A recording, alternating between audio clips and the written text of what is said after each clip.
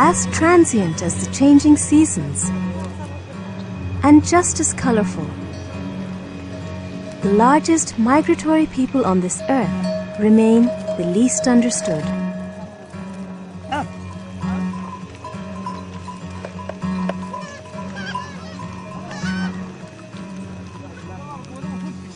The Koochi, shy, simple, nomadic people of Afghan Pashtun ethnicity of the Ghalji tribe, have always been greatly mistrustful of the outside world, making them an almost impenetrable community. Up to now, little has been known about the Koochi, who have regularly been treading through the treacherous Afghanistan-Pakistan border for centuries, and even less has been documented.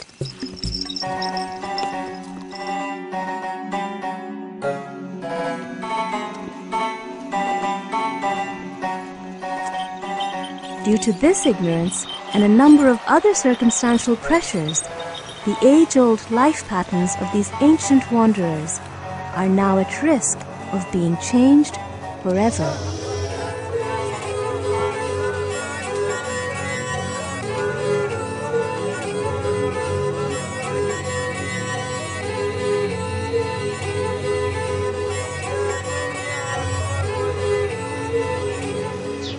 Kooch in Urdu and Persian means to move, so a Koochi is literally one who moves. And no one excels in the art and craft of moving as do the Koochi.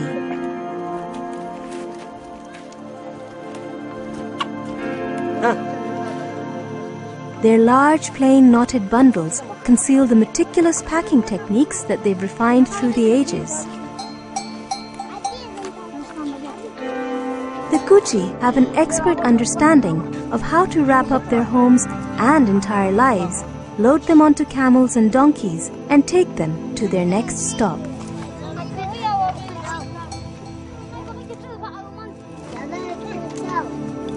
Their youngest and most vulnerable are given the VIP treatment.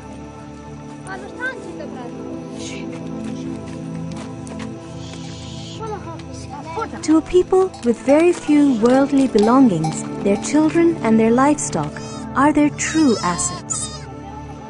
These they endow with extra special care, given in the typical effective Koochi manner.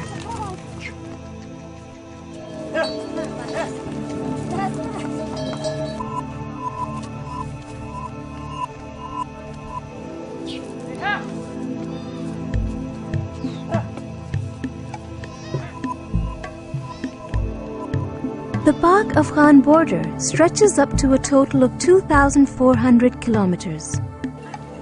The Koochi crossing points cover approximately 1,000 kilometers, traversing various mountain passes. During the British rule up to 1947 and even into the 1960s, the entry of the Koochi had been recorded and regulated. But since then, no record is being maintained. Hence, we have no accurate estimate of their total population in Pakistan. The Afghan government roughly estimates their numbers at 4 to 5 million and also reserves 10 seats for them in its parliament. The Koochi fall under 4 broad categories. The first are the seasonal migrants between northern and southern Afghanistan. Then there are those that migrate between Afghanistan and Pakistan. A third group migrates between the colder and warmer regions within Pakistan. Whereas the last of the Koochi migrants are actually those tribes that have settled down permanently in either of the two countries. These have abandoned their traditional pastoral occupation for small labor-oriented or trading jobs in different towns and cities.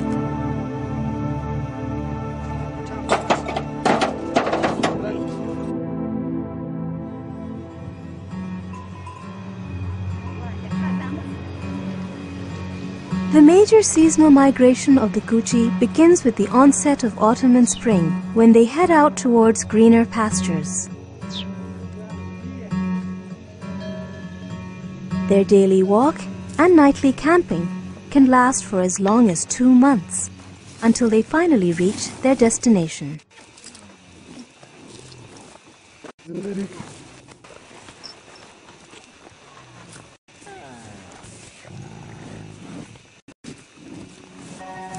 pre-1947 United India days, the Koochi would travel as far as West Bengal and Burma, trading Afghani goods along the way. Their demanding journeys and tough characters have inspired many a novel, song and movie. The Kabuliwala was one such short story by Nobel laureate Rabindranath Tagore. The memorable 1978 Hollywood movie Caravans was another, starring Anthony Quinn and nominated for an Oscar.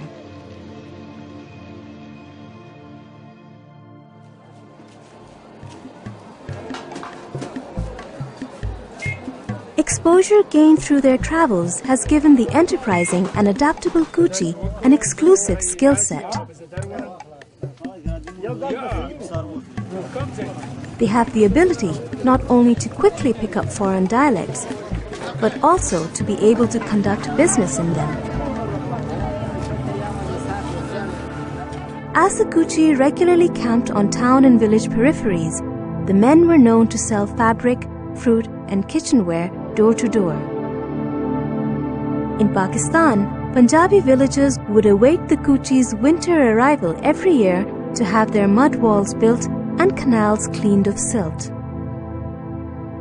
Whereas in the northwest frontier province, many cities and towns today still have what is known as Koochi bazaars, where decades ago fabric was originally sold by these people. It was due to the Koochi's unique exploratory expertise that in the late 19th century, 15,000 camels, accompanied by over 2,000 Koochi cameleers, were brought to Australia to help unlock the country's unexplored interior for the building of railway lines. In honor of these pioneers, the train from Adelaide to Darwin is still known as the Afghan train, from its previous nickname, the Afghan Express, named after the Afghan camel caravans that trekked the same route.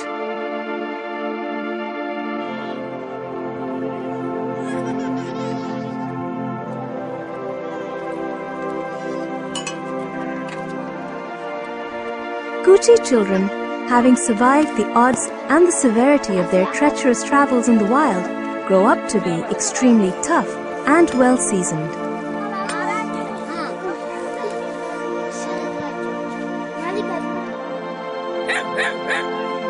Even their dogs, the famous Koochi breed, has an extraordinarily large structure, and its ferocity as a guard dog is legendary. The Koochi use their dogs to protect their livestock from wolves and other predators.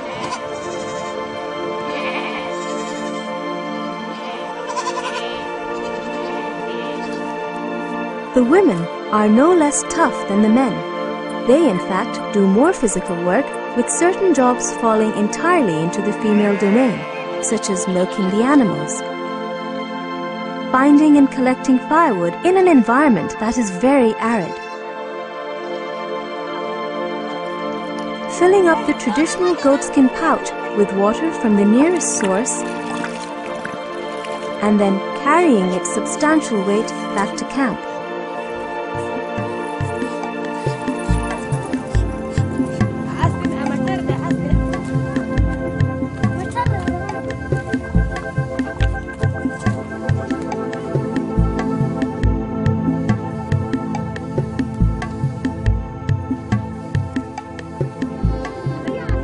They also help pack and load the animals before moving, peg the tents, and of course do the cooking.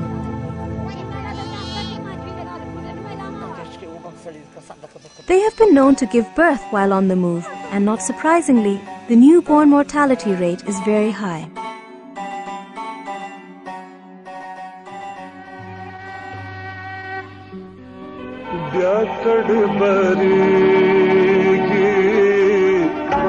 Koochi consider it taboo to have their women photographed. To manage these few precious and rare shots of Koochi women, a huge amount of trust had to be built over a long period of time. Their multicolored beaded dresses and shy but no-nonsense attitudes express a celebration and acceptance of their way of life.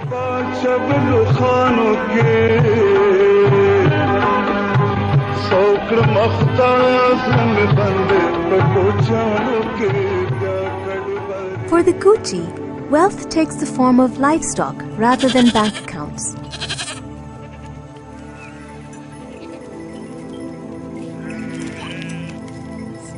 Their stock exchange comes crashing down if they lose their animals. The last decade has seen a severe drought. Because of this, nomadic tribes have suffered great losses in livestock, forcing many to abandon their pastoral life. Koochi are therefore very attentive to their animals. Sick or injured creatures are never left to die, but treated with care till cured. These nomads possess a sophisticated body of ethno-veterinary knowledge. Although they live and migrate in sparsely vegetated environments, they know the regional plants and minerals well and use a number of them in the care of their diseased livestock.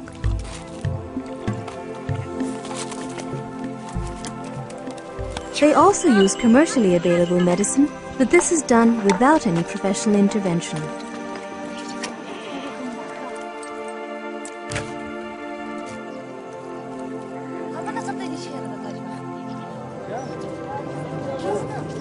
When passing through local settlements, Koochi are finally able to replenish some necessary food items such as flour, tea, sugar, and salt, as well as some personal items.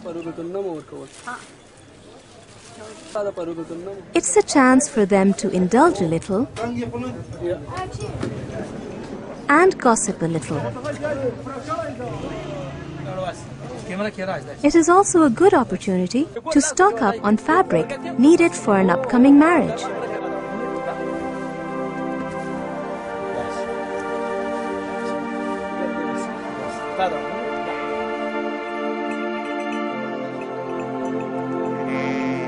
The Koochi are not so much conservative as they are protective.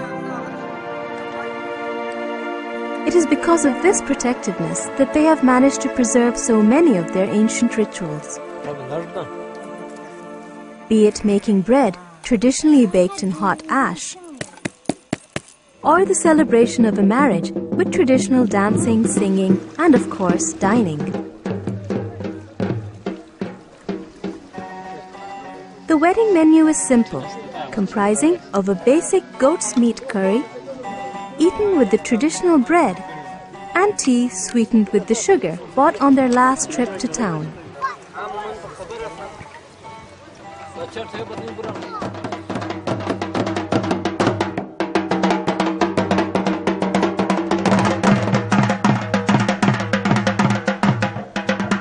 The dances, called Attan, are the Koochi's expression of joy for the newlyweds.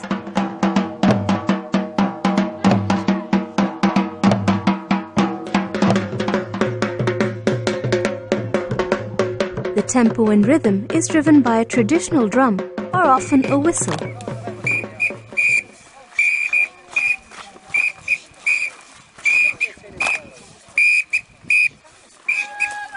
All men, young and old, actively participate.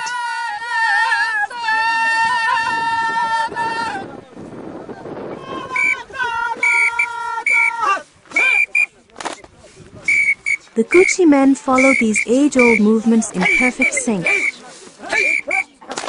They know them almost as well as their ancient migration routes.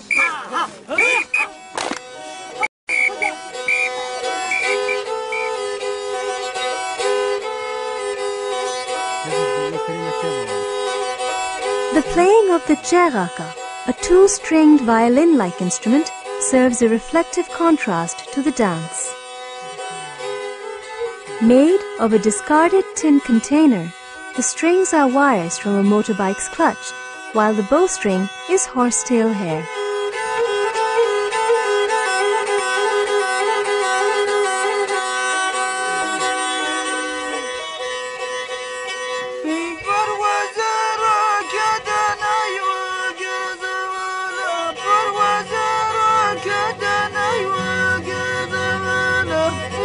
But this elementary design, when coupled with the singer's plaintive voice, lends an intense potency to the song of the Koochi, weaving a spell that captures listeners in its magic.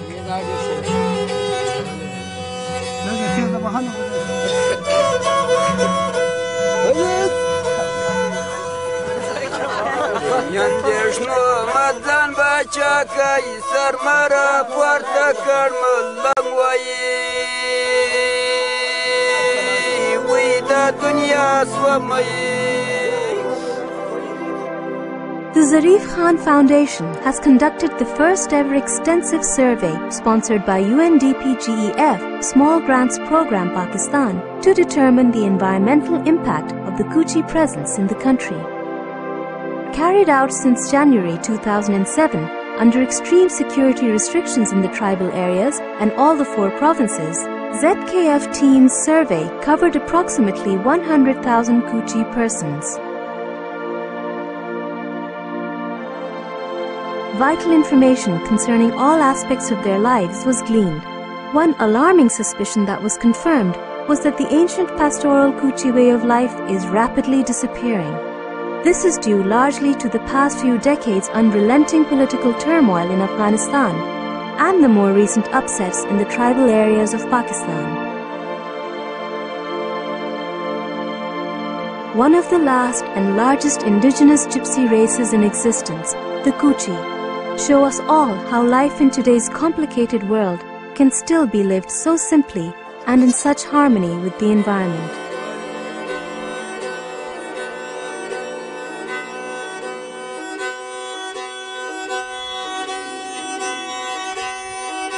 We still have much to learn from the Koochi. Their people deserve our respect and their lifestyle our attention.